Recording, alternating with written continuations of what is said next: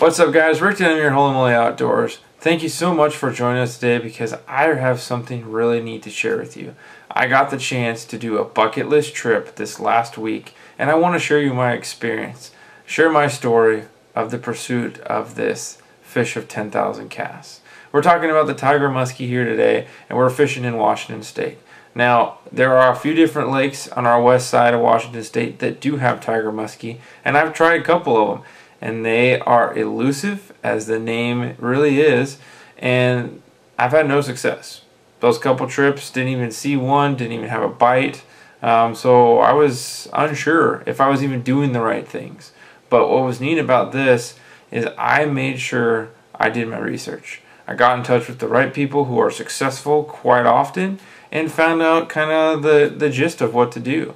You know, this time of the year, in May, some of these lakes fish a little bit better than they do early in the spring. When the water finally warms up a little bit, they get active. Now, we're talking about tiger muskie here in Washington, so they behave a little bit different than their Midwest cousins. The Midwest fish love big baits. Our Washington fish generally don't respond so well to that. So that was a different adjustment I had to make this time around. But I was able to talk to a couple buddies like Michael Floyd and Mitch.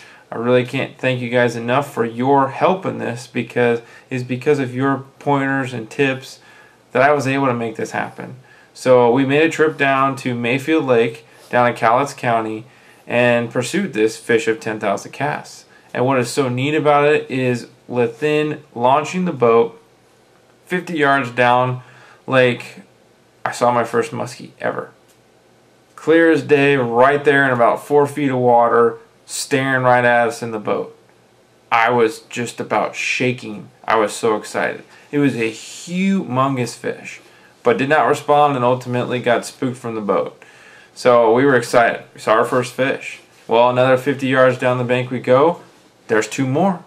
And we're going, this is just amazing. I can't believe it. So we keep going and we keep casting. I had my custom hand-tied bucktail spinner on, and I had another one on my buddy's, and we're just fan casting and going down the bank. There's a bunch of stumps in that lake, so we were noticing that the fish were correlating up to that wood. Wherever there was some kind of wood structure, whether it was a stick, a log, a stump, those fish were generally near there. And wouldn't you know, we keep working our way down the bank, and bam, see another fish. Bam, we see another fish. They're getting spooked, but we're seeing them. Find out then they're transitioning right off a ledge. So right where that starts to drop off from about 7 to probably 12 feet of water, they were hovering right around that. So we start making a pattern, and I don't know, maybe 200 yards down from the boat launch. I cast that sucker out there, make about 3 cranks on the reel, and bam, I get slammed. So you guys are going to see the footage here of me reeling in my first muskie ever, and you can see the excitement that I have. This fish was just as perfect as could be. I couldn't be more thrilled about this, so I want to share my experience here. Have a little fun here watching some muskie fishing here in Washington State of my first. So thanks for tuning in, and stay tuned for the action.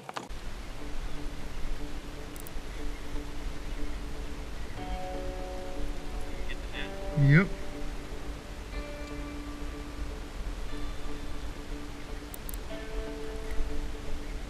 Feels big.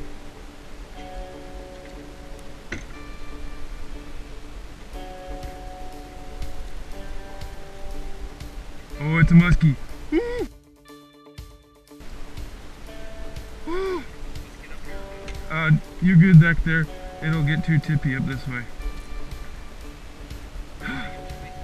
Yeah. Oh, big boy.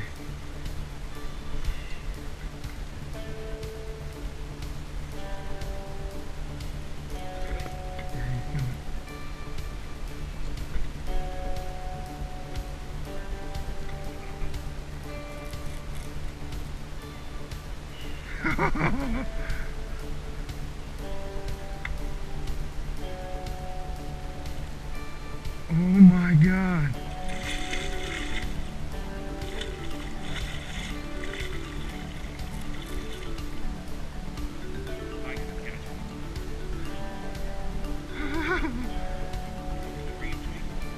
You go ahead and put the net down and turn the hoop over.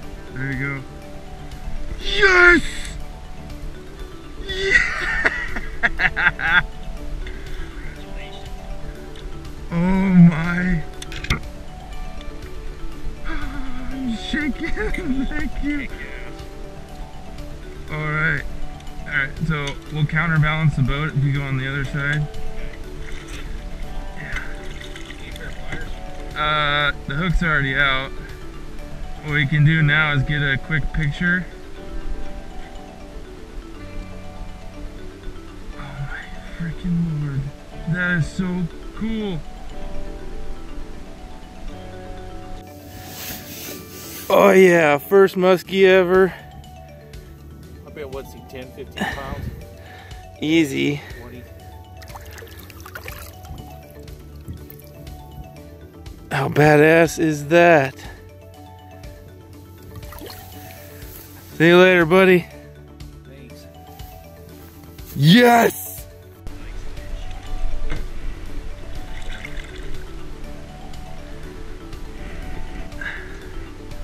Alright, how about this? Can you hand me my phone real quick? Thank you.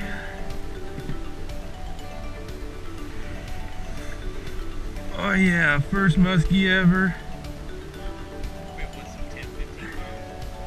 Easy.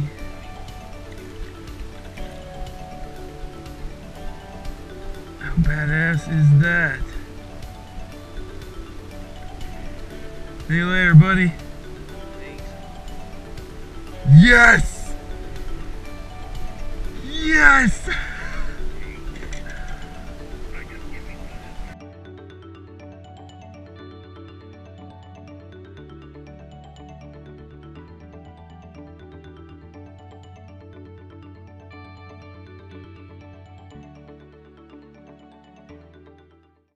All right, ladies and gentlemen, we are here at Mayfield Lake down in Cowlitz County as we just wrapped up a day of tiger muskie fishing, and I caught my first one ever. An absolute beast. So much fun. We saw a ton of fish down here. We saw a lot of follows. They really weren't committing to a lot of stuff, but what they did bite on was a custom bucktail that I tied thanks to a couple tips from Mike Floyd. So thanks, Mike. Really appreciate all your guys' input out there on the Tiger Muskie pages. But I got my first, and it was so much fun. I cannot wait to come back here and do it again. I'll run through a little bit more on the gear selection of what we were running, more at the house. It's a long day. I'm hot, but we definitely got it done. So again, bucktails today were the name of the game. Threw some glide baits as well. Didn't really produce too much, had one strike, but the spinners were definitely the hot ticket. So we'll catch you soon. Take care and fish on. What's up, guys? We're back here at the house. Got the boat all put together. So just wanted to show you guys a little bit of exactly what we're using on our muskie trip adventure. And really, again, just had such a fun time doing that. My first experience, saw a ton. Caught my first. Just so many good things to say about it, and I can't wait to do it again. I can see why you guys out there that are muskie fishermen get so addicted to this. But as far as the gear breakdown, we're going to start with first the lures. So we ran primarily 3 baits. I had 3 different rods set up, but we started off, because I know it's a very productive way to do it, we would run some kind of a bucktail. And thanks to Mike Floyd out there, for you muskie guys on Facebook, he showed me the way he likes to build his spinners. So I tied up some custom ones myself, and the copper silver with the black and red tail happened to be the one that the fish bit for me. I also used a steel wire leader because I didn't want to run into any problems at all with those fish and their teeth. Thankfully, the hook stuck and stayed, but that's basically what I started out with. I paired that actually on a 8'6", 8-17 salmon steelhead rod, paired up with a nice little low profile reel. This one happens to be from Fishfield, and 20-pound Iser line as the main line. The 8'6" gives you a little bit longer casting and was perfectly set up for the bucktail spinner. The second one that we ended up doing was I ran a glide bait. I know a lot of guys do well on glide baits, so I had a Savage Gear S-Glide in the rainbow trout, and it actually had a couple follows as well as one try and swipe at it. So on a given day, you never know what's going to happen, but that was what we used as far as the first glide bait. Paired that up on my old school Lamb Glass. This one's the G1310T. It's an 8'6". It's got enough, 10 to 20 rated line. I got a Daiwa 300 with 20-pound test. It's my all-around rod. I use it for salmon, steelhead, sturgeon. I've done it with. It does everything. But we ran that one, and then I also tried a new one that came in the mail recently, and this is the 6th Sense Speed Glide 100, and it has a nice little tighter wobble action. I had a couple fish kind of look at it, never really commit to a follow, but any day that you can see a giant muskie close to the boat is a good one. And we paired this one up on my 10 to 17. This one is a 7-foot heavy rod. This is generally my bass rod for flipping and pitching with the Daiwa 100 on there, but really pretty basic stuff. Had a lot of fun again, and I just cannot wait to get back, because the next time I'm bringing my fly rod and we're gonna have some fun with those big ones. So hope you guys enjoyed this. Thanks so much. Really appreciate you guys tuning in, and give us a thumbs up, subscribe down below, and look forward to seeing some more stuff coming real soon. So take care. We'll see you on the water. And fish on!